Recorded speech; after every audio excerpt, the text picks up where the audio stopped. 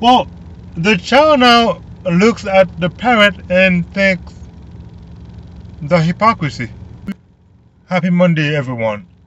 So today we are going to continue with the same topic on why young adults leave the church. And today we're going to look at reason number three. Reason number three. And this is going to be really hard, but that's the reality.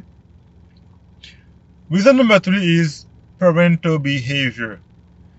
And what does that mean? That means that during the week, the parent behaves a certain way, and at church, it's a different person. So, what is the common thing they do?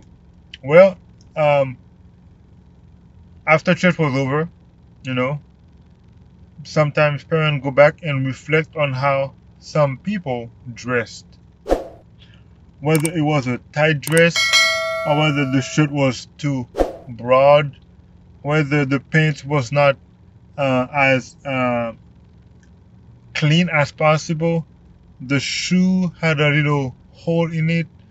They sometimes some parents they comment on things that are unnecessary, and the child during the week looks at the parents and sees what the parents is saying, how the parents talking trash about the person, their attire, their how they spoke, what kind of car they drove.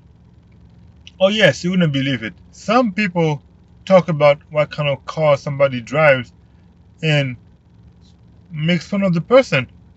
Yes, people from church. I know that. And so when the child during the week sees how the parent is down talking the person or trash talking the person, then they're gonna look at the parent and be like, why would that be the case? Should I also criticize the person? But then when Sabbath comes, and the parent and the child, of course, they're gonna go to church, and they see that person, and the child sees the person that the parent was talking about, and that when the parents see the person, what do? Happy Sabbath, my brother. Happy Sabbath, my sister. And ding, with that smile. Well, the child now looks at the parent and thinks the hypocrisy.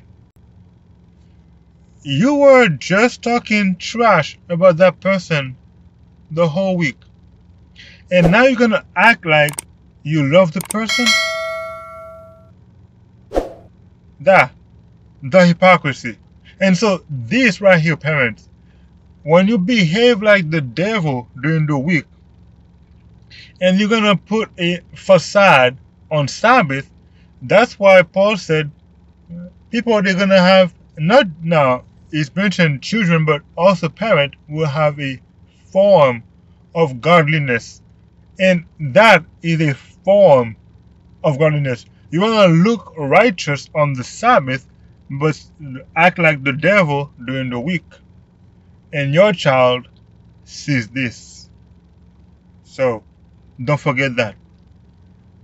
Food for thought.